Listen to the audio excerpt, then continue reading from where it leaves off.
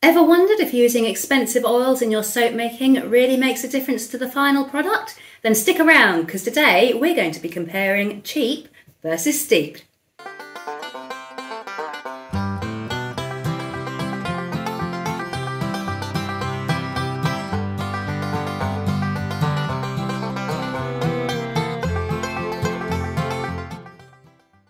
Hey everyone, and welcome back to our channel. My name's Anne, and along with my good friend Wayne, we run the Sussex Handmade Soap Company, which is a small bath and body business based in the southeast of the UK.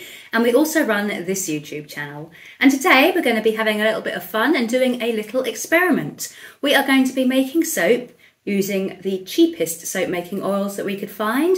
And we are also going to be making soap using the steepest soap making oils that we could find. If you are not in the UK and you're not sure what I mean by steep, it's another word for expensive. I'm using it today because it rhymes with cheap, and that's just fun. So, cheap oils, steep oils.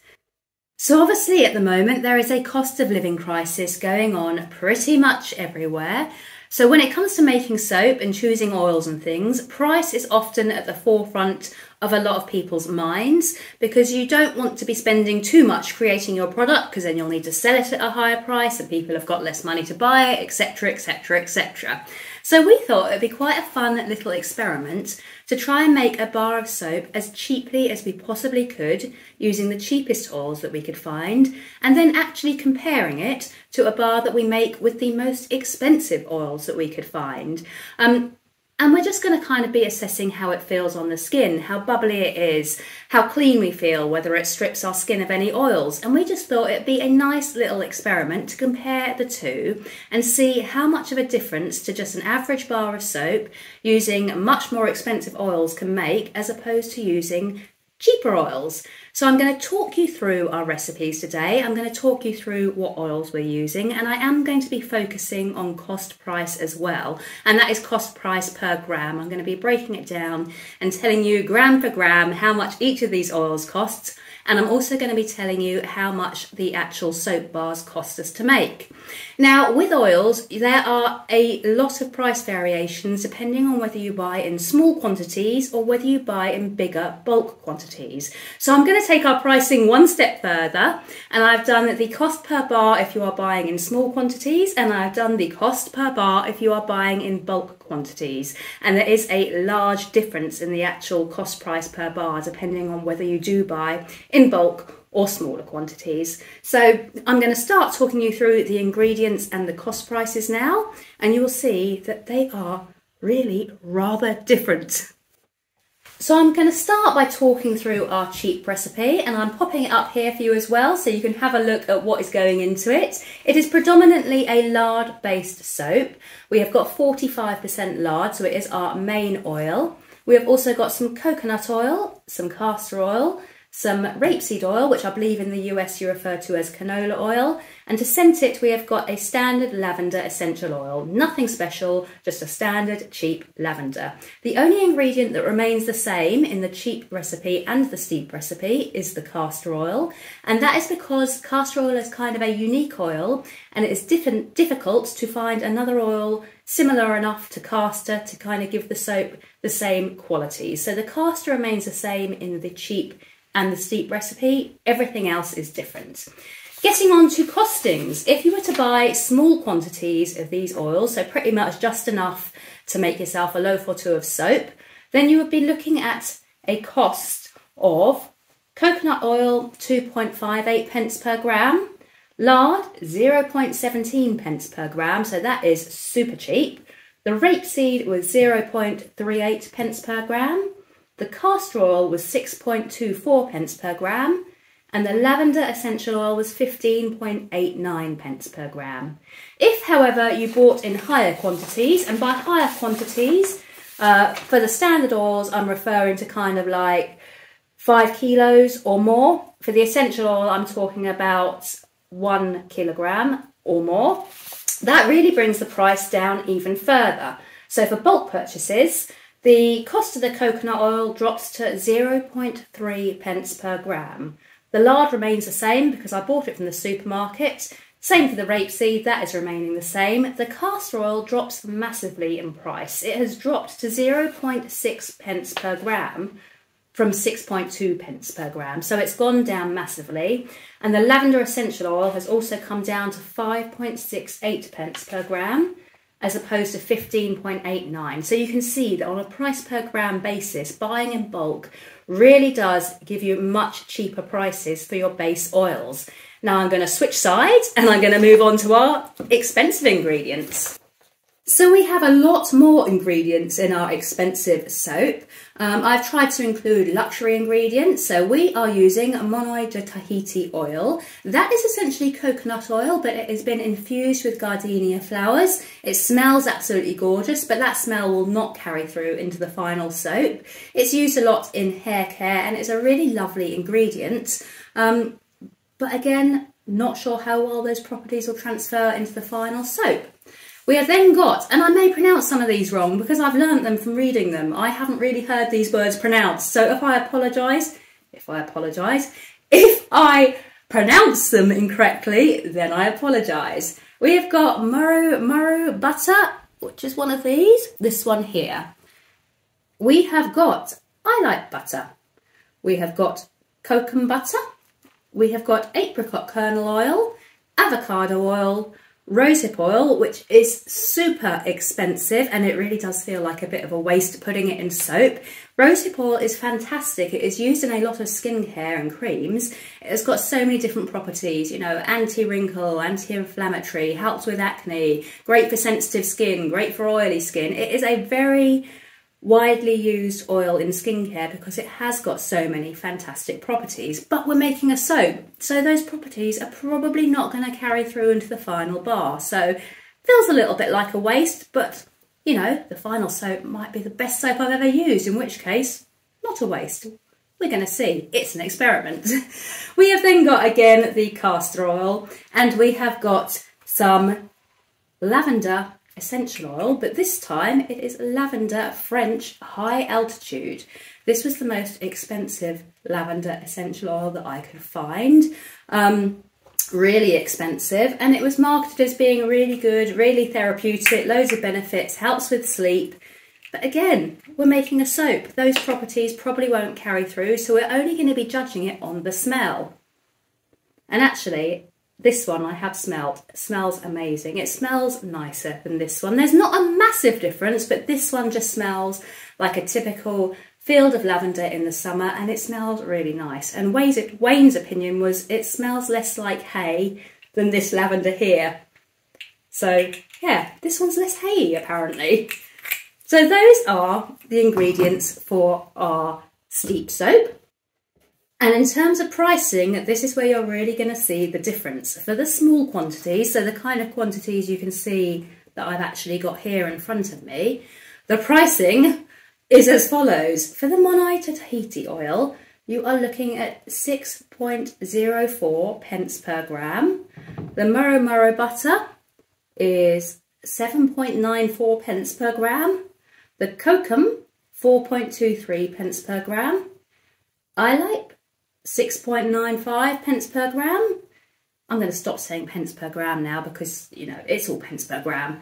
The apricot kernel oil, 3.04 pence. The avocado oil, 5.53 pence. The rosehip oil, wait for this, 11.16 pence. The castor oil, again the same, 6.24. The lavender essential oil, French, high altitude, 40.8 pence per gram. That is crazy. I couldn't afford to use this in a lavender soap kind of on a long-term basis purely for our experiment. If you do buy in bulk quantities, it does bring the prices down. So Monoi de Tahiti bulk purchases 1.98 pence. Murumuru is 3.4 pence. The kokum comes down to 2.3 pence. The Illipe, 2.5 pence. The apricot kernel oil, 0.83 pence. The avocado oil, 0.72 pence. The rosehip oil, 5.25 pence. The castor oil, 0.6 pence. And the lavender essential oil, French high altitude, comes down to 17.5 pence per gram, which compared to the bog standard cheap lavender essential oil is a difference of about 12 pence per gram. This one was 5.68 pence per gram. This one, 17.5 pence per gram. So still a massive difference in those essential oil costs. Now, the actual price per bar worked out to, for the cheap, if you were buying small quantities, the price per bar worked out to £1.45, which is still quite high, but that is because we are buying very small quantities.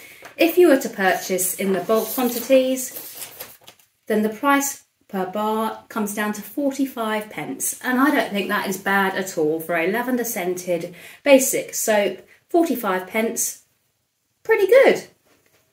The steep bars, on the other hand, cost us, for small purchase quantities, so the small little quantities you can see here today, each bar, cost price, unpackaged, comes in at £6.57 for 1 bar of soap. That is more than we actually sell our bars of soap at when we are at our shows, and that is just the cost price, so that is huge. If you buy the bulk ingredients, the price does come down quite substantially. It comes down to a cost price to make of £2.49 per bar. Still really, really high. So 45 pence per bar versus £2.49 per bar. So over £2 more expensive to make these expensive bars today than it is to make the cheap bars. So they're really going to have to perform well if they're going to be worth doing, and if we're going to rate them as better than the cheap, because cheap at the moment is coming out massively on top. So what I'm going to do now, and now I have explained all of our costings and talked you through everything, we're going to weigh out the ingredients, we're going to get to the soap making, we're going to make up 2 loaves of lavender soap. So we have weighed out our ingredients now, and I just wanted to show you what they are looking like. The only reason for the different size pan is we didn't have 2 pans the same size, so that's not crucial, that's just a pan issue. Not wearing gloves or goggles yet because we haven't even moved on to touching the lye at all. We've purely worked with the oils. So here we have the steep oils, and you can see we've got a load of different ones in there. I had to melt the Monoi oil because I couldn't get it out of the little bottle otherwise, so I melted that just by popping it into some hot water, the bottle in a cup of hot water, melted that, and then I managed to get it out. And this is the liquid oils, and look at the colour of them. That is just the most stunning red colour, and that has come from the rosehip oil that we added. I very much doubt that colour will follow through into the final soap bar, but you never know. I seriously doubt it though. And here we have the cheap oils, which look very different in comparison. We have just got basically a lump of lard with some coconut oil. Not the most attractive sounding description, but that is what it is. And our liquid oils for our cheap are just looking the standard kind of golden yellow colour that you normally get with your soap making oils. What I'm going to do now is take both of these pans over to the hob, and I'm going to melt them down slowly, and we're going to prepare our lye water as well. I'm not going to show you us preparing our lye water today. Sometimes I do, sometimes I don't. Today the video is more about the comparison between the cheap oils and the steep oils. It's not so much a soap making video, so while we are going to show you us making the soap, we're going to go through it a little bit quicker than we often do. So we're going to jump straight to everything being ready to kind of get into the actual whizzing up making soap stage. So we are working on our cheap soap first. The oils are now melted. They did give off a bit of a smell, kind of bacony, but not in a good way. I love a bacon sandwich, but it wasn't bacony in a good way. It was not horrible, but not pleasant either. We are now going to add in our liquid oils down into our solid oils. And I've never made lard soap before, purely because it's not so much something that a lot of our customer base are after. We do have a lot of people that like the vegan, vegetarian stuff, which obviously lard is not. And also with using lard, you're also excluding certain religious groups. So there are less people out there to buy your soap. But because today was more about cost and it's cheap, that is why we are using it today. I'm now going to quickly take the temperature of the oils, and I'm going to go for around about 115 Fahrenheit today. Well, this is 109. The lye water was 115 when I measured it, but it will have dropped a little bit now, so I'm sure we are good to go. Oh, 109, perfect. So we're going to go in with our lye water down into our oils now. So carefully pouring that lye water into the oils. And then we're going to use our stick blender and bring it to a light trace.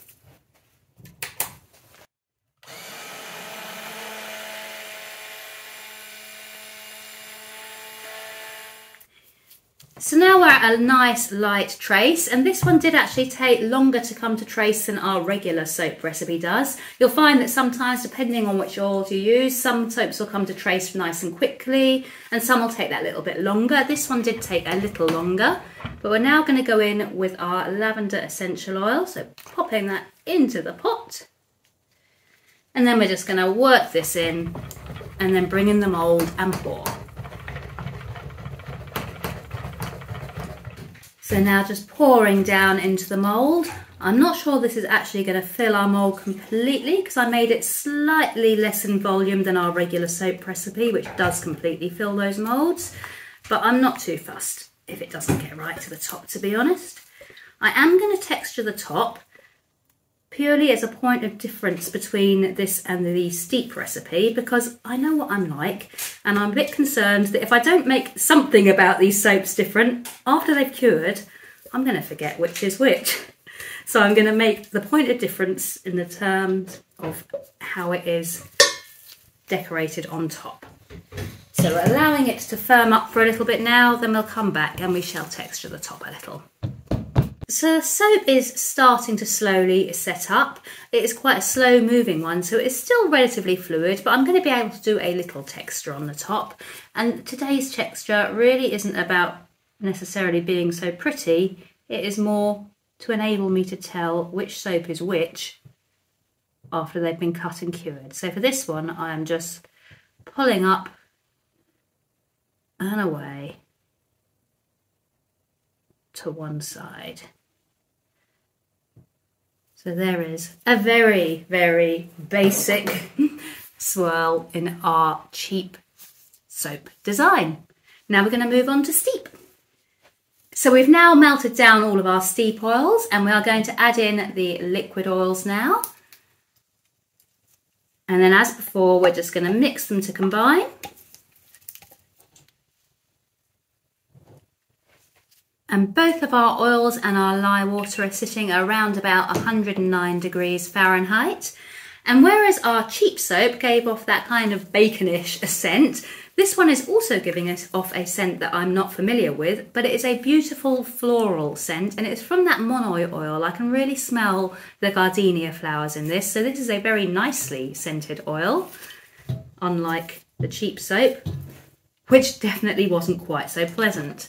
So we're going to go in with our lye water now, and then we're going to use the blender to bring it to, again, a light to medium kind of trace.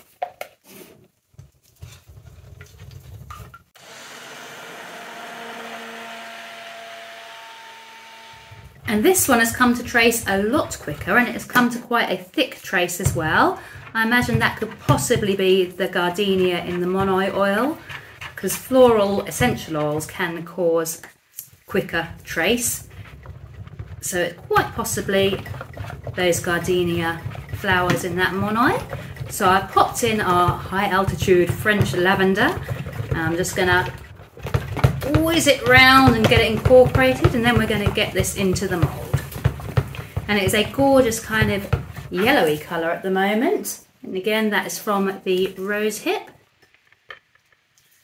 Definitely a lot thicker, Might even be one of those soaps that we have to end up kind of spooning into the mould. So I am just gonna do my best to plap it all out into our mould. Yeah, very thick. I was not expecting this, and I would, as I say, bet money on it being the gardenia flowers in that Monoi oil. Look at that. Right, let's squidge it in, shall we? Good job we're not trying to do anything intricate with this one, like swirling.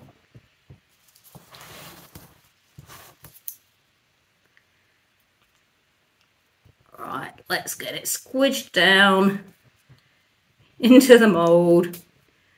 Well, I think we can safely say that the steep lavender is not going to look quite as attractive as the cheap lavender. But we're not going for looks. We're not fussy about looks today. We're going for actual action and performance. So there we go. There is our steep soap done. I'm not even going to attempt to swirl the top because it's going to look very different to our cheap soap anyway. They're going to be very easy to tell apart. And I think if I attempt to swirl this, it's just going to look like a mess. So we're going to stick with it like that. And we're going to leave both this and our cheap soap overnight, 24 hours to kind of set up. Then we're going to come back, chop them up, and we're going to actually firstly assess any immediately obvious differences. Then we're going to leave them to cure, and then we will come back and do probably another video where we actually show you the finished soaps after they've cured. So back in 24 hours for the cut. So we are back 24 hours later, and we have unmoulded our cheap and steep soaps. And just look at our steep soap. It is really unattractive. Obviously yesterday we had those issues with it thickening so quickly. It was tough to get it into the mould, and we didn't manage to get it into the mould properly, and it's ended up looking really lumpy, really bumpy, and not at all attractive. But like I said yesterday, it's not about looks today, it's about performance. So although it looks ugly, it might perform brilliantly. So we've just got to cross our fingers on that. Yesterday, I did say I thought the reason it thickened so quickly could have been down to the gardenia flowers in the Monoi oil. Having had a little bit more of a think about it, I'm wondering if it was potentially the rosehip oil as well that may have caused it to thicken so quickly, because I know rose geranium and rose essential oils do cause the soap batter to thicken a lot and thicken quickly. So potentially could even have been the rosehip oil that caused that to thicken so quickly as it did. Anyway, we're going to chop them up now, and we're going to see if we can find the most attractive bar from this one. I've got to laugh though, it's like the most expensive soap ever, and it looks like a complete mess, but you've got to laugh, haven't you? We're going to chop these up now. We'll start by chopping up the cheap one. So cutting down through our cheap loaf.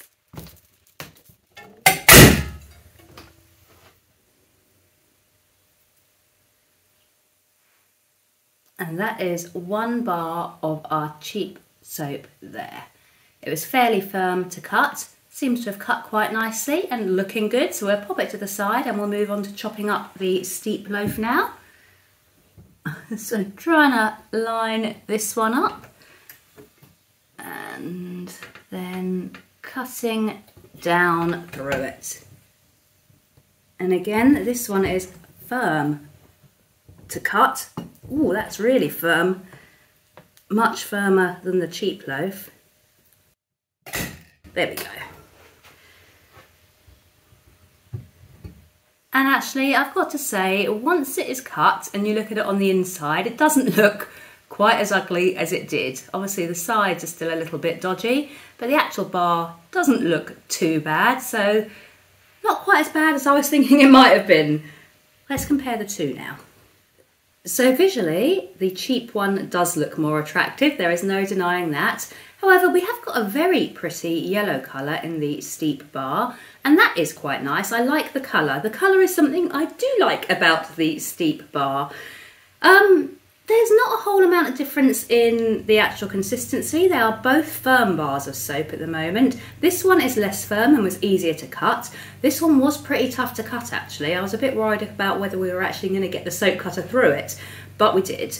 Now we're going to have a little bit of a sniff test, and they've only just been cut, so this won't be entirely reliable, but we'll go off first reactions. So, cheap. Yep.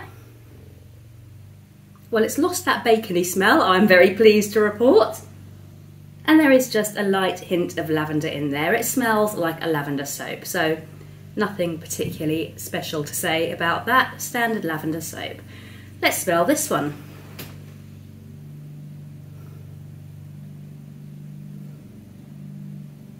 Now actually, if I'm being really critical, I think I can smell the lavender less in this one. I think the lavender scent is coming through less, which is surprising. I thought they were going to smell pretty much the same, to be honest. I thought that high altitude lavender was going to make no difference to the scent, but actually